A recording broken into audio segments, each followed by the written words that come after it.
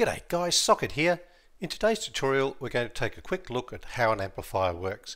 Now this is part of my amplifier series. We're up to part 13 and so far we've looked at electricity and resistance and a whole heap of stuff, including the controls on the outside of an amplifier and all the different electronics that make up an amplifier, like diodes and transistors and things like that.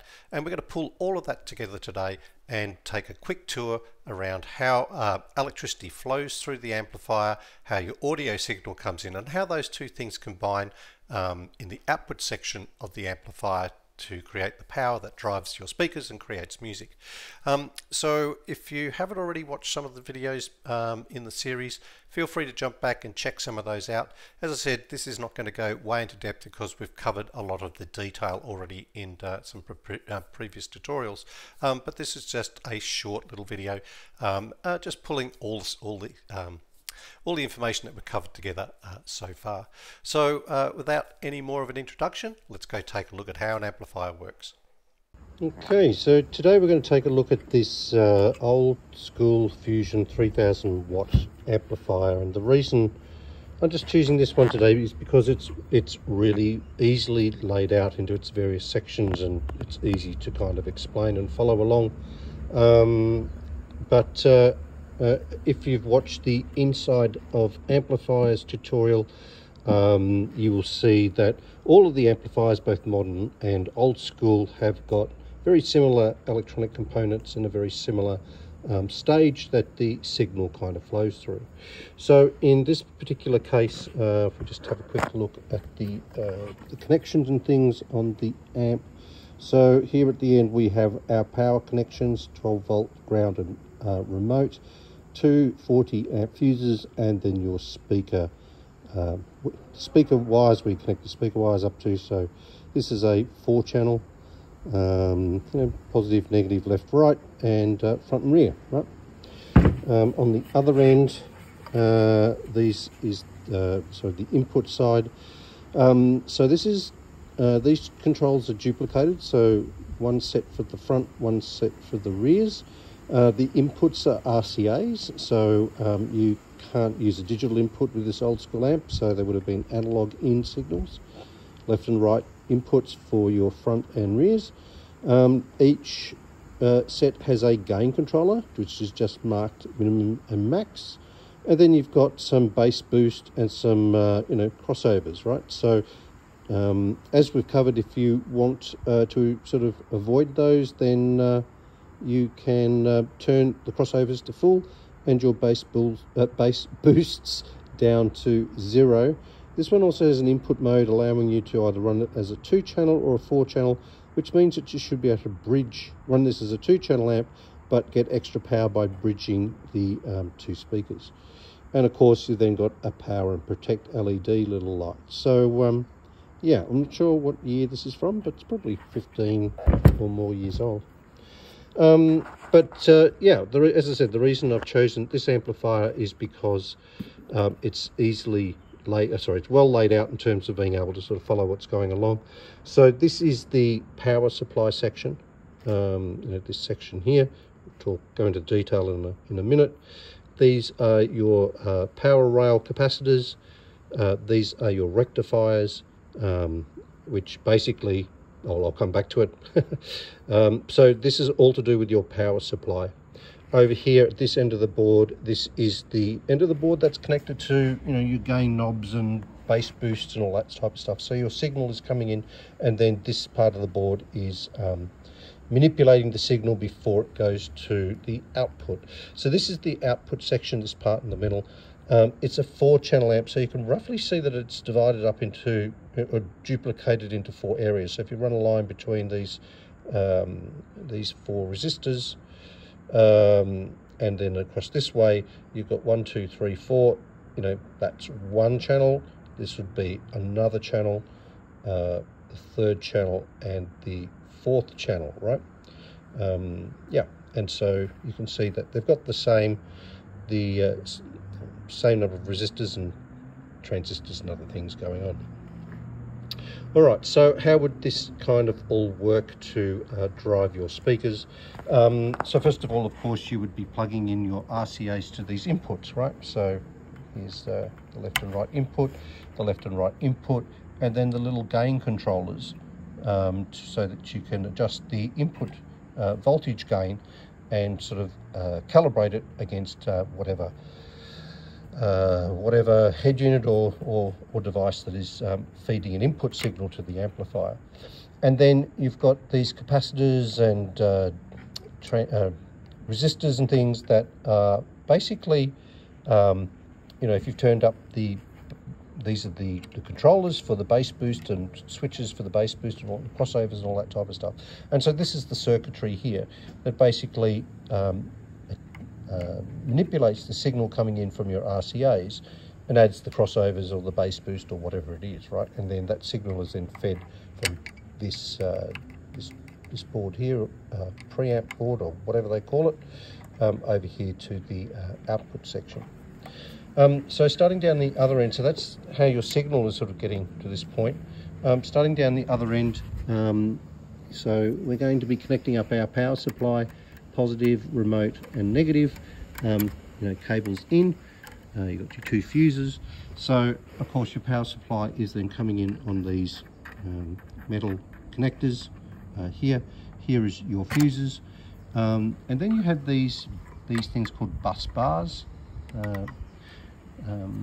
They're basically able to carry a lot of electricity around, so they're probably the power supply for your power transistors, right? Okay, so let's explain what's going on here. So basically your power supply is coming here through the fuses and into these capacitors here, which are basically like little electricity storage tanks, right? They charge up as you supply power to the amplifier, and they're going to supply power to this round donut shaped thing called, this is your transformer. Now, the transformer has two different coloured wires. You can see it's in red and this copper colour, and this is your primary and secondary winding, okay?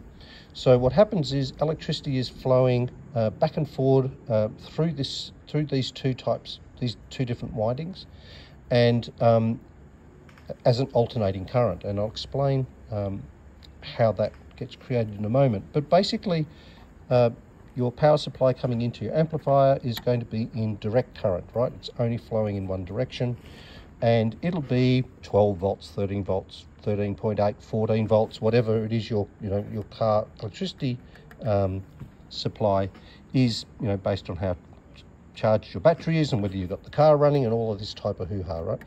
But it's, let's call it 13 volts just to be consistent.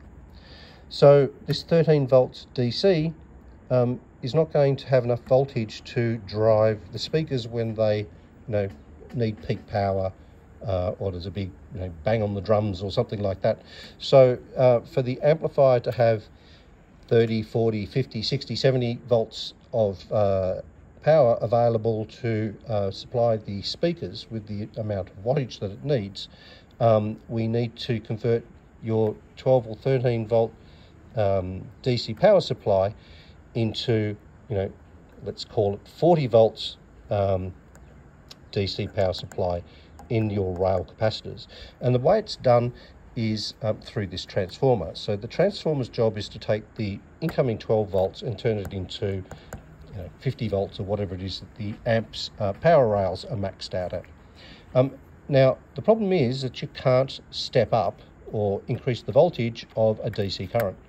To do that, you need an alternating current. And so when you pass an alternating current through this transformer, we produce a magnetic field which creates induction, and depending on the number of wirings that you have in the transformer, it allows it to step the voltage up or step the voltage down. Now in this case it'll be stepping the voltage up, and there'll be a specific number of windings on the transformer that match the voltage that you want to have in your rail capacitors. So the way that the alternating current is created is we have these power transistors, right? Now, as you know, power transistors are basically high-speed switches that are controlled by a chip called a pulse width modulator. Now, there's a bunch of resistors and other things to control the voltage that is getting to these transistors.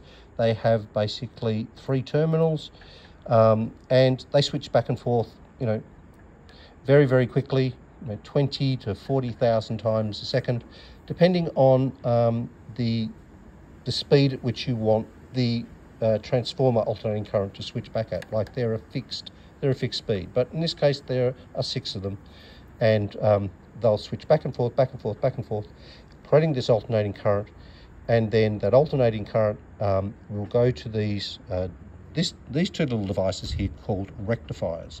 Now, the job of the rectifier is to turn the alternating current, which is now high voltage because it's gone from 12 volts into this device where the alternating current has created the magnetic field and the induction field and all that stuff. The voltage is being stepped up to, let's say, 50 volts, but it's still in alternating current. We need to turn it back into direct current so we can power the rest of the amp. And that is the role of the rectifiers. Now, the rectifiers are not transistors, they're a pair of little diodes, 2 diodes connected together that share a common leg. And so what happens if you watch the tutorial on how a rectifier works, they essentially, one diode is always on, one diode is always off. This is the positive rail, this is the negative rail from memory, and because only one diode is on and off, they take half of the alternating current waveform and turn it into DC power, which is then fed and charge up the negative and positive capacitors, which is basically, when we talk about your voltage rails on the amplifier, there is no real rails in here. I mean, these are bus bars, they're not power rails. These are the closest that you get to when we're talking about power rails. They're basically capacitors which store your high voltage DC to run your speakers. So now we have power ready to run the speakers. We now have a signal that has been received in. It's been kind of cleaned up and manipulated if you need it to. And now we're going to use the signal coming in, this music signal, this analog signal with its waves going up and down and varying voltages. And we're basically going to convert that signal into volts and amps that are then supplied to the speakers. And that is the role of the output transistors, right? Or the speaker driver transistors. They come in many different names. And as I said, there are 4 of them, because this is a 4-channel amp. And so if we just look at one group of them, so once again, what we have here is a bunch of resistors to control the amount of voltage that is getting into the, resistors that are feeding these transistors.